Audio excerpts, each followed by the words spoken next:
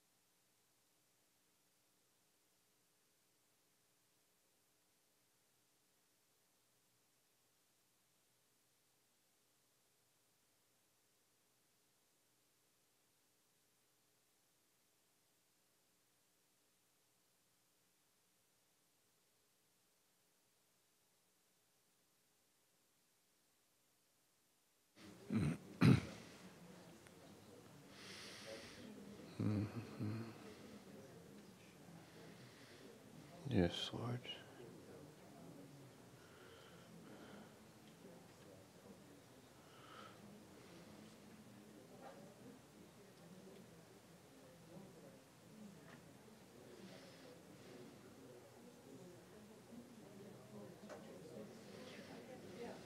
Okay, amen.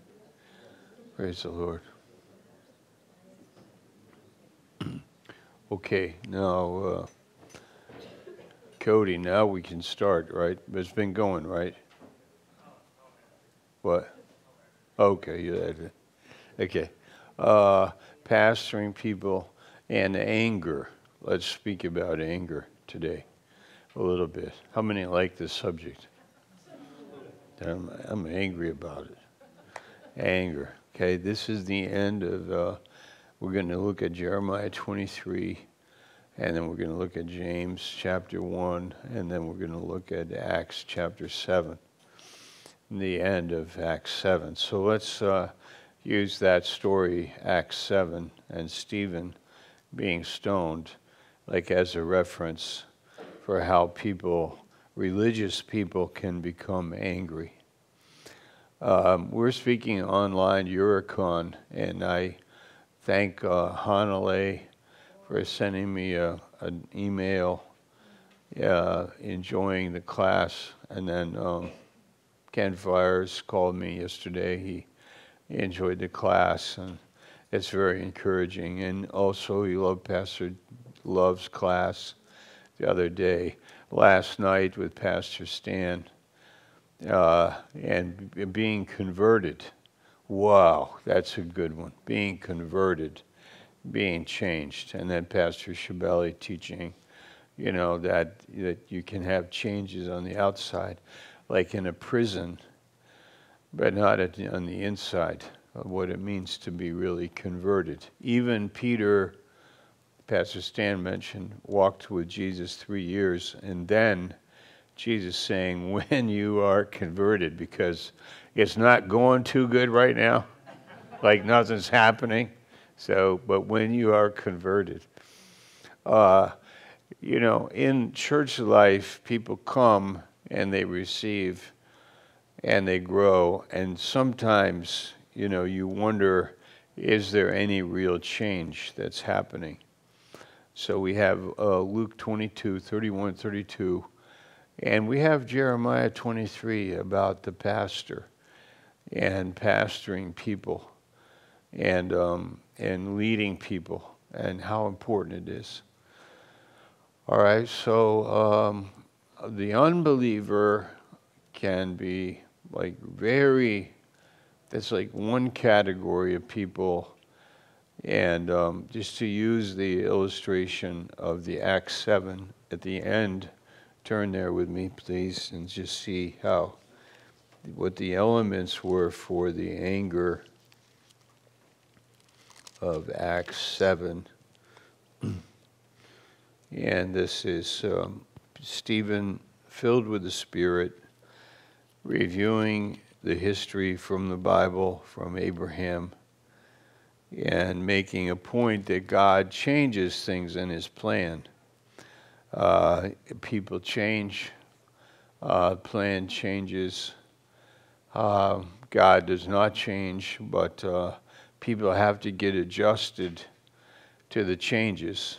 And the Messiah, Jesus Christ, coming was outside of their picture. So to get adjusted and accept him was what Stephen was saying.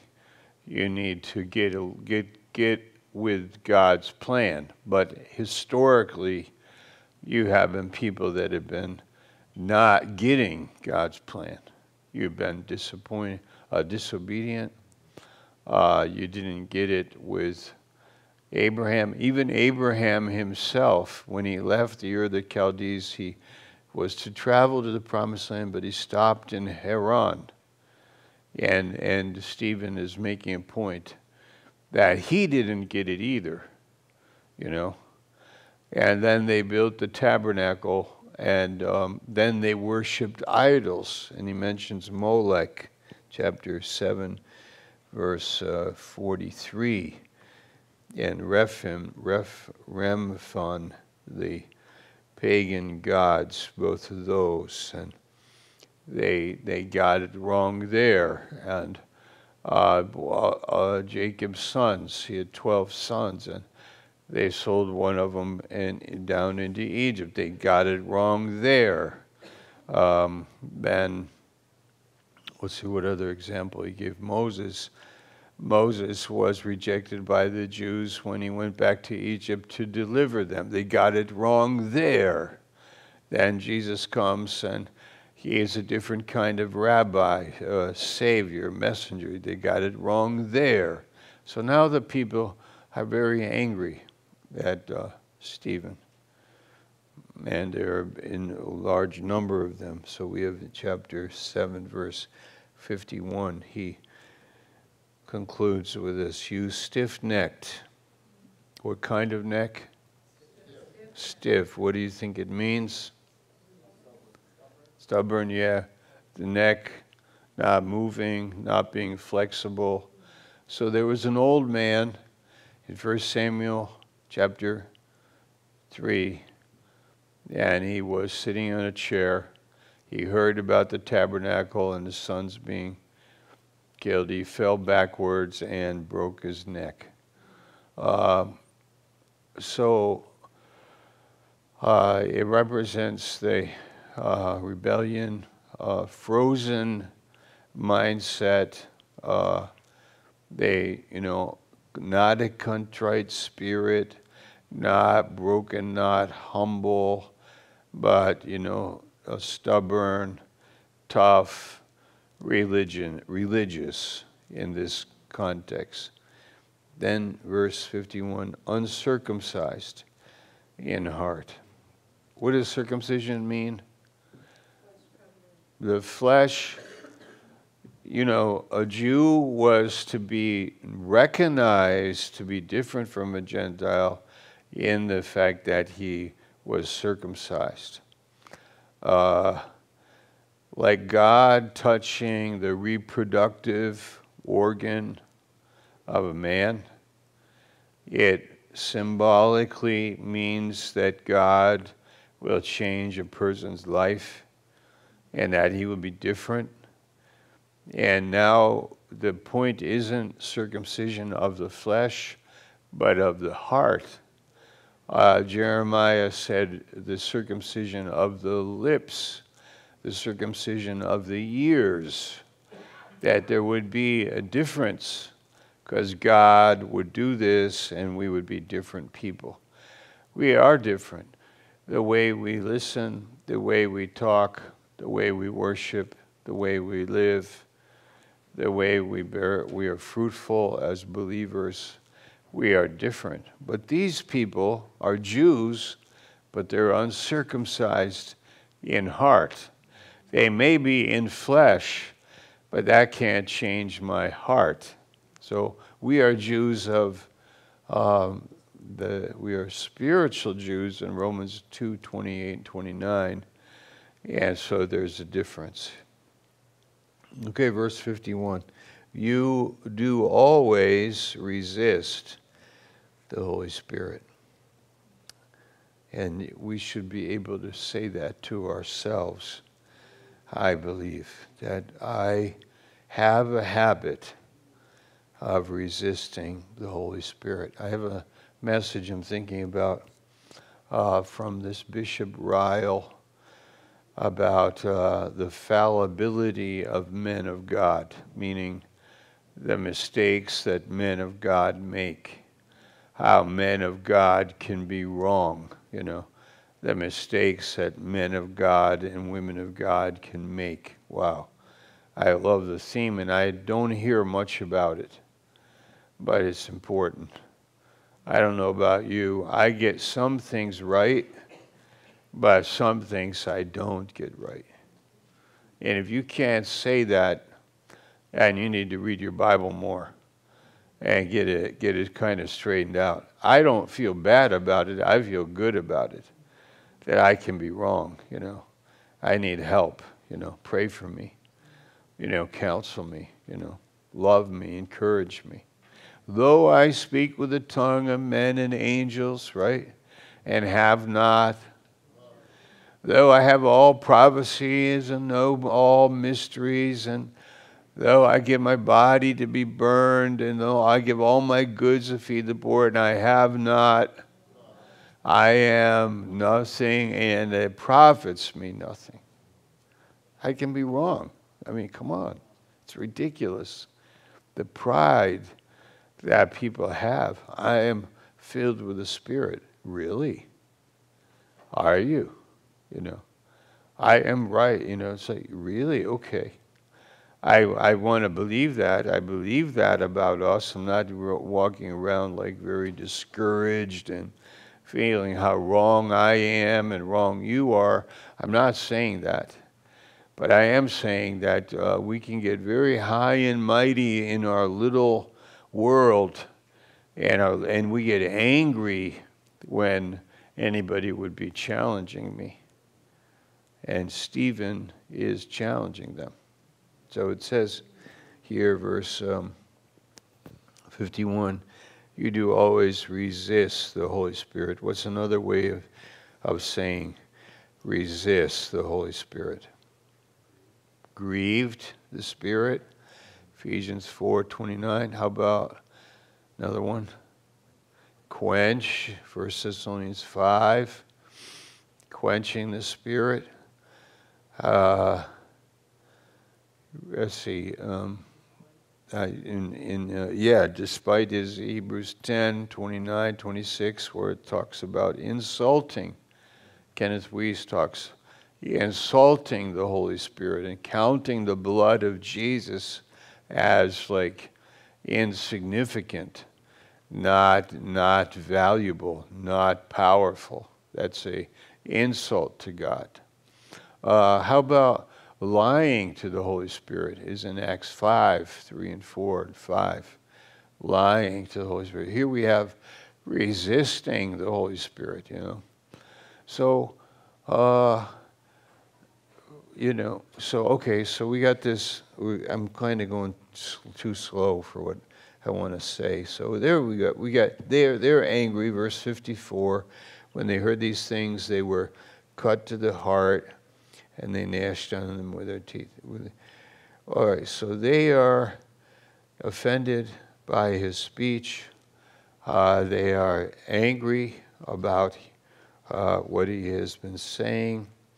They are afraid of losing their religious system. They are ashamed that Jesus Christ has been crucified. They are being blamed for it, for murdering him. It's in this chapter 7, verse 52. And then, which of the prophets have not your fathers persecuted? And they have slain them which showed before the coming of the just one. Okay, so now turn to James, please, chapter 1.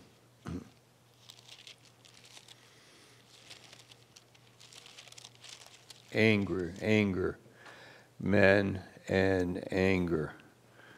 Men, I say men, women get angry also, but men are really known for that we get very frustrated and can get anger, have a temper, say and do things out of anger. So in church life, it can happen.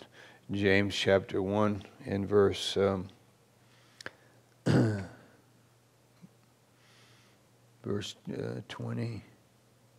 19. Wherefore, my beloved brethren, let every man be swift to hear, slow to speak, slow to wrath. For the wrath of man works not the righteousness of God. So we have wrath of man does do something. What does it do? Let's talk about what the wrath of man does do. What does it do? What? Wrath of man. Stirs up strife. Good word. Wrath of man all right, destroys life. Wrath of man is a way of forcing your will. It's a way of getting your will. It's a way of, it can also be revenge. Wrath of man is emotion. Wrath of man is maybe judgment. The wrath of man is vindictive.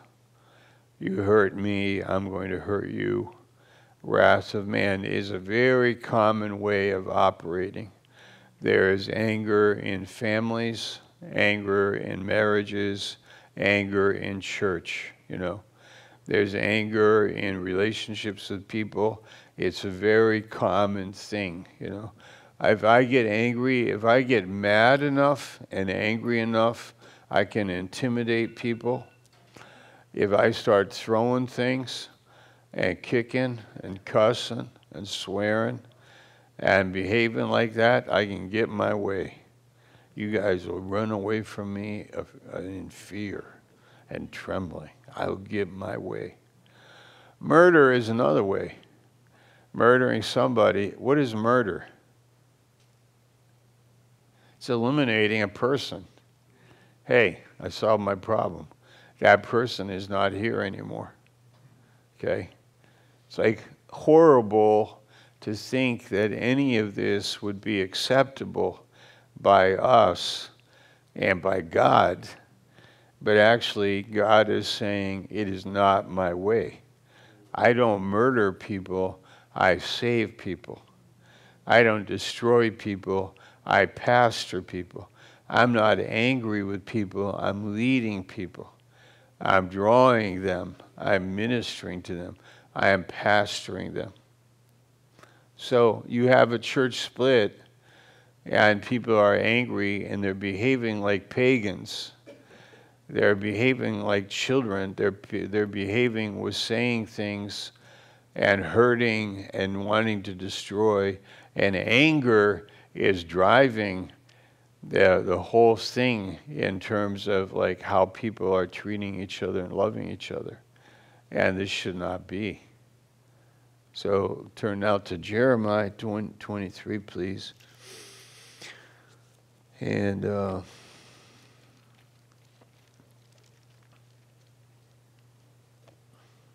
verse 1. Woe unto the pastors that destroy and scatter the sheep of my pasture, saith the Lord. They destroy and scatter the sheep. Therefore, thus saith the Lord God of Israel against the pastors that feed my people. They feed my people, but they are also scattering and destroying. You have scattered my flock and driven them away, and have not visited them. Behold, I will visit upon you the evil of your doings, saith the Lord. Now, over the years, we have seen a lot of pastors in the ministry, and they are awesome people. We mentioned yesterday many of them by name, and it's awesome to see the Spirit of God lead people and use them to speak and teach doctrine and edify and guide people in the faith. Because people want to know not the problems and the talk and the gossip and the anger and the wounds and the hurt. People want to hear truth and be fed and be led and to be guided and look to God. When you look to Jesus, you become like Jesus. When we follow God, we become like God, right? We grow in grace. So, verse 3, and I will gather the remnant of my flock out of all countries whither I have driven them, and will bring them again to their folds, and they shall be fruitful and increase. So we have the scattering, and then God drawing people. And I've seen it lately, God drawing people. Like we have Sandy here, who's here this morning, and that's amazing. God, there's another brother last night, Ed, and then another, Steve, and different ones that are drawn by God, and they're hungry, and they want to be fed and led in peace and in love, the nature of God, the Spirit of God, drinking, 1 Corinthians 12:13, drinking the Spirit and being in fellowship with a lot of love and a lot of patience, a lot of wisdom, like Josh and Kara over here. Actually, there's a lot of new people that are coming to the church, and good things happening. But it doesn't happen by our personality, by our reaction, by our disappointments. When I have a personal disappointment, I want to be careful not to minister that to you. I don't want to, it doesn't help you if you know my problems. It says, 2 Corinthians chapter 3, we preach not ourselves, but Christ Jesus and him crucified. And I am determined not to know anything among you, 1 Corinthians 2:1, except Christ and him crucified.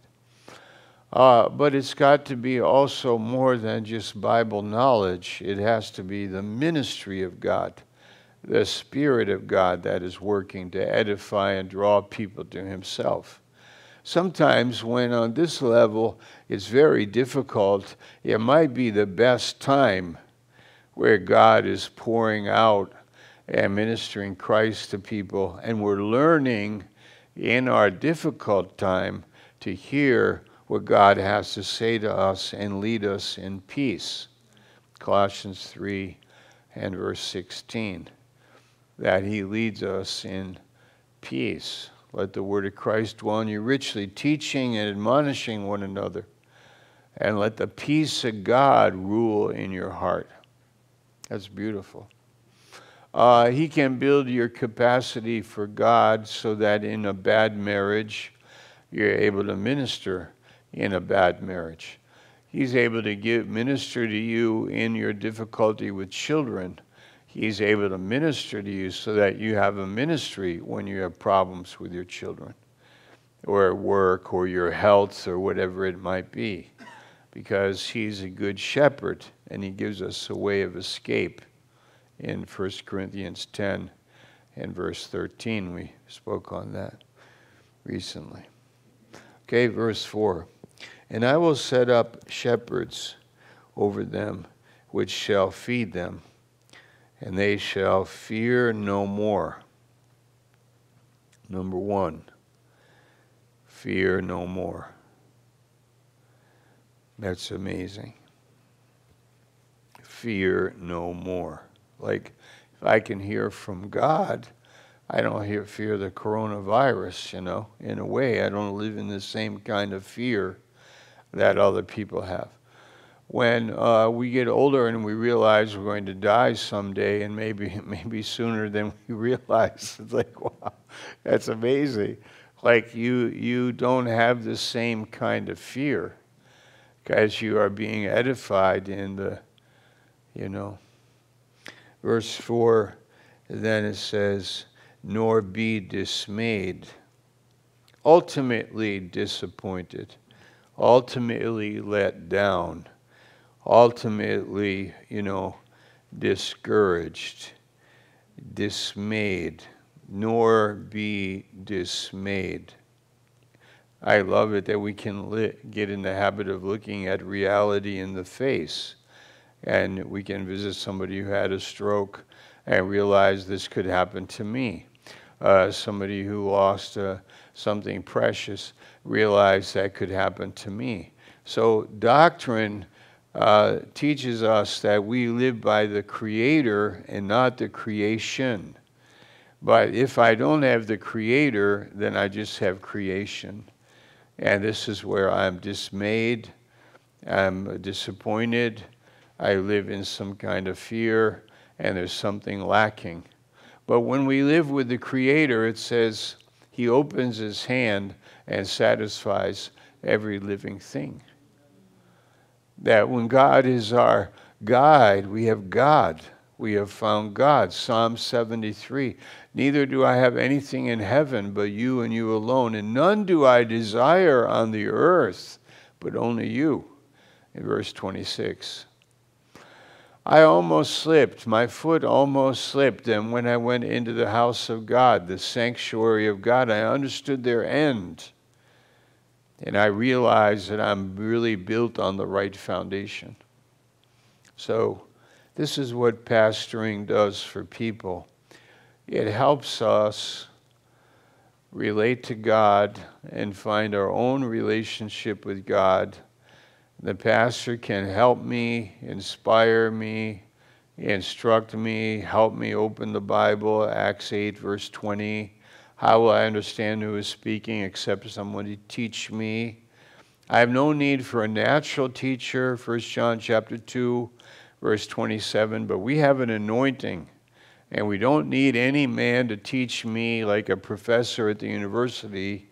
What I need is somebody to teach me like Jesus Christ taught his disciples, and Paul taught the Ephesians. But notice something. The Ephesians were very good believers. The Ephesians were very good. But I have something against you. You have left your first love. In Revelation chapter 2. They were taught a 3-year Bible school at Ephesus. They were taught by the Apostle Paul. That must have been a great school.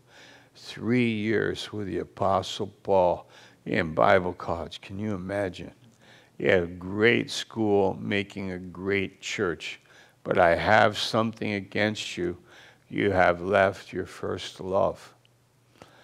So pastors, and I'm talking to all the pastors in Europe and wherever this tape goes, not knowing much about it. I mean, in one way, all of us, we're all learning and growing, but how important it is to pastor people and how precious it can be when they start to hear from God and love their Bible and love each other.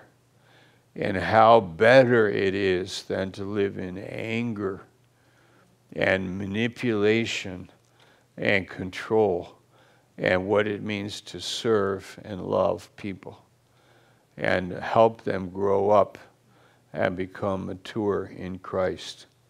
Verse 4 describes 4 things that will happen to them. They will fear no more. They will not be dismayed. Neither shall they be lacking. And actually, they will be fed. Verse 4, they will be fed. They will fear no more. They'll not be dismayed, and they'll not be lacking, saith the Lord. Behold, the days come, saith the Lord, that I will raise unto David a righteous branch. This is the Messiah. And the king shall reign and prosper and execute judgment and justice in the earth. In his days Judah shall be saved, Israel shall dwell safely, and this is his name, whereby he shall be called the Lord our righteousness. This is one thing that is lacking in our world. It's righteousness. It might even be in the church. It's righteousness. In the church, people are drawn to entertainment, but our ministry is to draw people to righteousness. In the world, people are drawn to relativism and situational judgments on things and opinions. And what do they call the crazy, what is it, identity politics or something, you know? And all that stuff, you know, and what I feel and who I am. I'm a man or a woman or whatever I am. And it's like all this foolishness, but the church draws people to righteousness. That's our food. What's right, what's true, what's edifying, what's love, what's of the Spirit, what's it mean to be a servant, what it means to love each other, what it means to forgive, what it means to suffer. It's amazing. So, pastoring people. And people need help in every area. I'm reading a book, I think I mentioned it, about how Amish people raise their family. And the world that we live in is they call it helicopter parenting. It's when the parents hover over the children and say, "Are you happy? Are you happy? I hope you're happy. I want to make you happy." And the Amish people are not doing that. Like the family is doing their duty, their work. The kids are fun, they're learning to work, learning to enjoy it. They're respectful. They're learning to be responsible. And they don't ask, "Are you happy?" Their children are happy. Their children find the joy of work and relationship and extended family. It's like a beautiful comparison that is worthwhile mentioning. The church is a little bit like this, that we are not caring about is our church successful or happy or many people are coming or we love each other in a touchy-feely way. No, we are looking for something deeper and greater and more powerful and edifying and encouraging and developing and growing, and we'll be happy enough because God is with us. So that's our picture here of Jeremiah 23. Let's move ahead for a few more minutes, and it says, let's see, verse 32. "Behold, I am against them that prophesy false dreams, saith the Lord, and do tell them, and cause my people to err by their lies and by their lightness." By their lightness, that my people are erring by their dreams, by their lies, and by their lightness. Lightness. Nothing deep, nothing profound, nothing true, nothing wise, just lightness. "Yet I sent them not, nor commanded them, therefore they shall not profit this people at all, saith the Lord. And when this people or the prophet or priest shall ask you, saying, What is the burden of the Lord? You shall say, What burden? I will even forsake you, saith the Lord." You know what it means? They come to you saying, "What is the burden of the Lord?" And then the prophet is to say, very seriously, "What burden? I'm forsaking you. Forget about it. I'm not playing your games, I'm fed up. You are sick. You're not serious. You're not serious with me." It's like in America, we have this phrase, "God bless America," and we love it, the song and everything. But God could say to our whole nation, we should sing, "God bless America," and God could say, "What? Bless America? I don't even know who America is. I'm so fed up with you people and the way you are living and the way you are walking and talking and doing your stuff. I don't even know who you are." It's kind of a sarcastic, forceful comment to a group of people that think they're right, but they're so shallow and they don't have it. So that's the idea there. And I think we can close with that. It's like such a great note to close on. It's amazing, isn't it? Okay, so let's pray. Father, we pray that we could be very much edifying, encouraging, loving, guiding, anointed, effective. We could be wise counselors to people that are suffering and struggling, that youth ministry would be a ministry of truth for young people to find Christ and get grounded, that the way of the cross would not be a foreign thing, and sacrifice and suffering could be something that we could embrace because of the cross. For our churches everywhere, for the ministry to be a great blend of being true and serious and wise and filled with love and joy and personal relationships. In France, where we see that, God bless the brothers and sisters in France with a lot of joy, a lot of freedom, a lot of wisdom. In Germany, bless Pastor Stefan Stein and Mindy. In Finland, a lot of freedom, a lot of joy and fellowship, small groups, edification, young people finding Christ and the truth of the Word of God. In Sweden, in Poland, in Hungary, in the Ukraine, in Turkey, Lord, in Serbia, in Austria, we pray. In the UK, and send Bible college students here to MBCNS in your perfect will, and minister to us and lead us as pastors, that we would learn this kind of love, and that we would not do the will of God out of, we would not do God's will, could never do his will by anger, but do it by wisdom and truth in the inner man with love. In Jesus' name, amen. Great. God bless you.